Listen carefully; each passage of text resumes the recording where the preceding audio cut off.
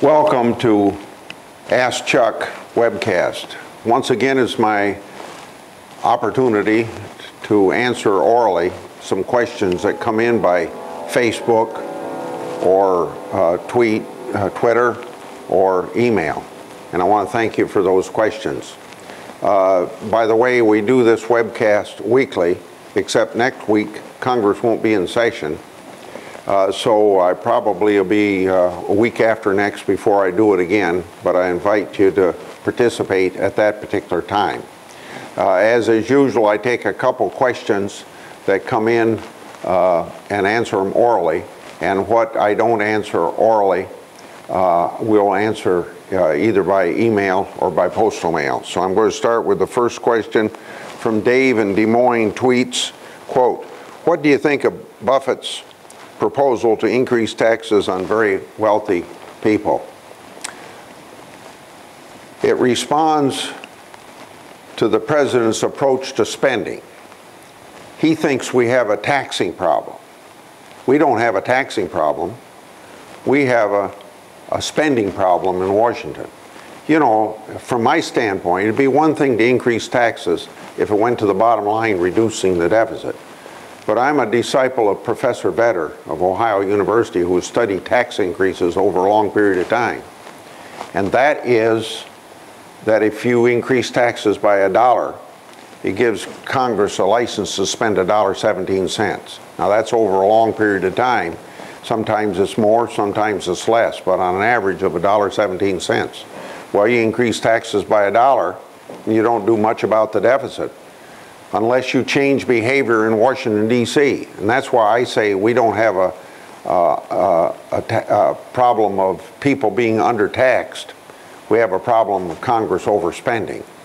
And so we have to tackle the expenditure problem if we're going to get the budget balanced as we should. So whether it's taxes on anybody at this particular point, I don't see it as solving the problem. I see it as making the problem much worse.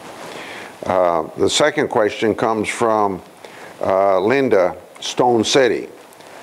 "Senator, I have to say I appreciate the investigations, but nothing ever happens. Will there be fines, firings, or anything at all for breaking the law?" I think you're writing in about my Security and Exchange documents shredding that I've been investigating.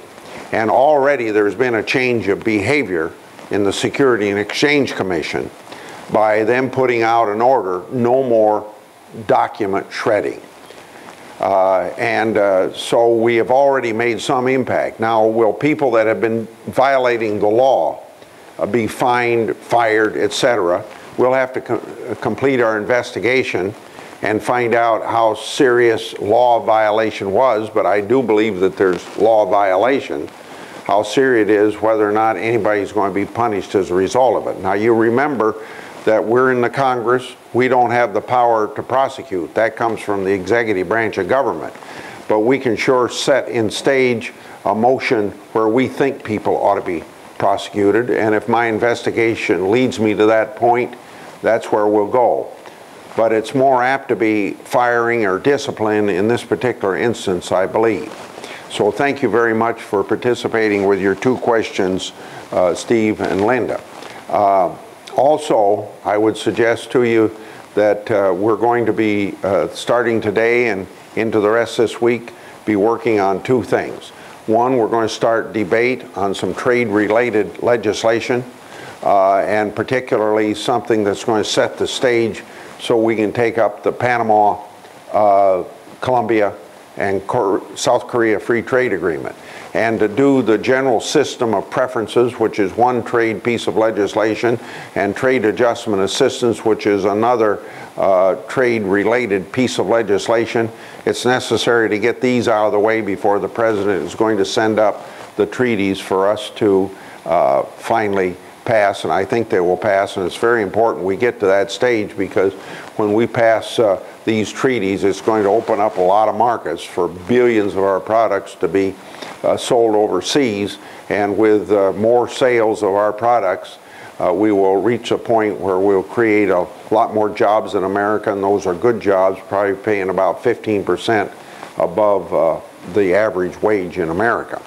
The second piece of legislation we're going to take up will be a spending bill to get us beyond the end of this fiscal year into the next fiscal year, called a continuing resolution. And because the appropriation bills aren't ready at this point to fund 100% of the government into the next year, this will fund government for a few weeks into next fiscal year at the present level of expenditures.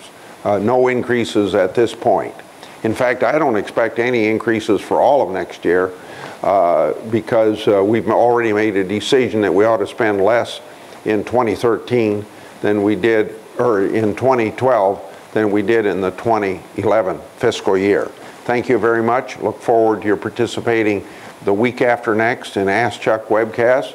So be ready to email, tweet, or Facebook your questions to me. Thank you very much.